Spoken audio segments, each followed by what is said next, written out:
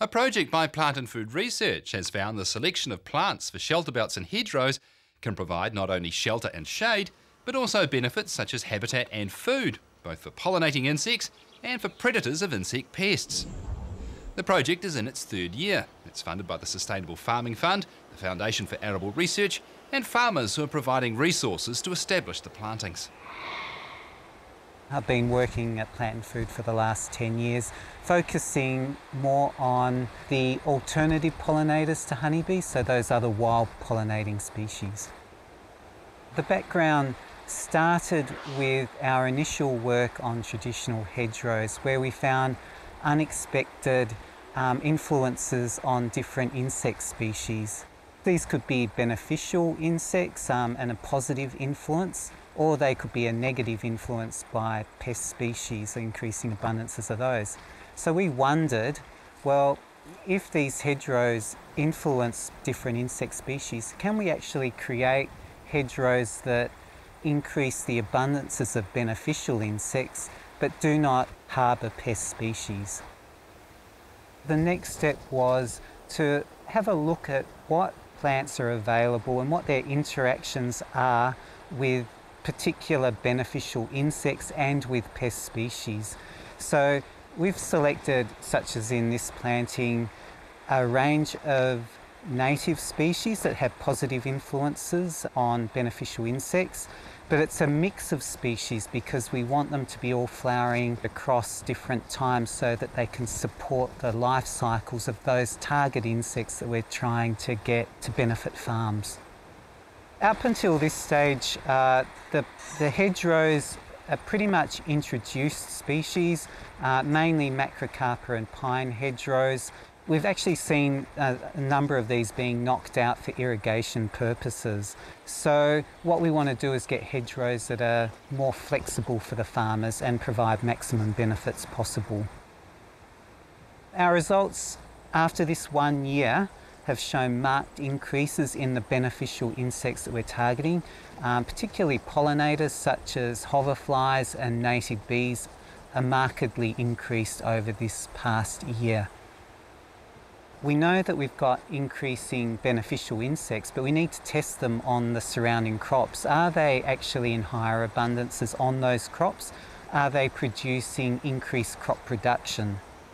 A second point is that this forms a foundation for establishing other projects. So we know that native bees are fantastic crop pollinators, but in a farm situation, it's difficult for them to be able to survive because of constant land disturbance and also lack of floral resources that are predictable across the time. So we're looking to create an extended list of plant species that can be adapted to a particular environment for a farmer. So it may be a climatic variable, those species that fit into those climatic variables, or also into the types of land use practices the farmers require. So we're looking to offer as maximum flexibility as possible. This is a window trap which attracts insects from just the near vicinity. As the insects fly in, they get confused and it helps trap the insects into the water solution. Another aspect of the trap is that it collects a wide variety, so it's attractive to a whole range of insects. So it's really good for trapping both beneficial insects in terms of natural enemies and also pollinating species, our two groups of target insects. In terms of our crops, flies and bees are the most abundant and particularly efficient pollinators. So these are the ones that we've been targeting.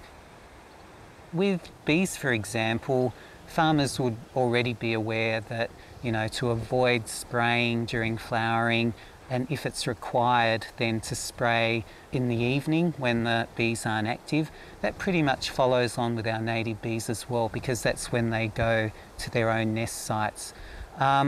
With flies, during this period, they'll use the resources out of these fields, so they'll tend to move back into them at times when the crop's not flowering, and that's the time that's often recommended to spray crops.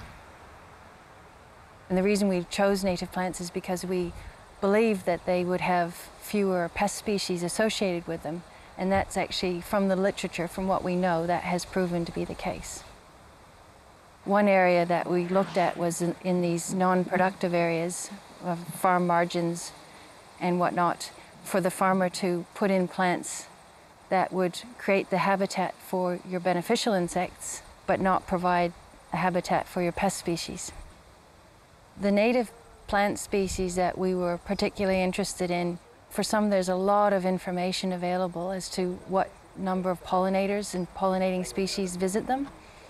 And unfortunately, the information about your generalist predators is not as great. So we have to work on the idea that if you bring in insect prey that won't be a pest species on your crops, but will provide food for your generalist predators, then you're likely to increase the numbers of those species as well.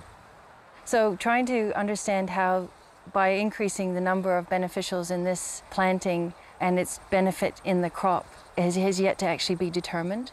Intuitively, you think that if you can increase the numbers on a farm, then there'll be more available at the times that they're needed, but we still need to know how well they're moving out of these areas. It's known that with pollinators and with natural enemies, we rely on both of those quite a bit for our crop production. One is for the improving yields, that's with pollinators, and Brad's work has shown that, and work elsewhere has shown that your non-honeybee pollinators, so your alternative pollinators, are capable of increasing your crop yields markedly above just honeybee alone.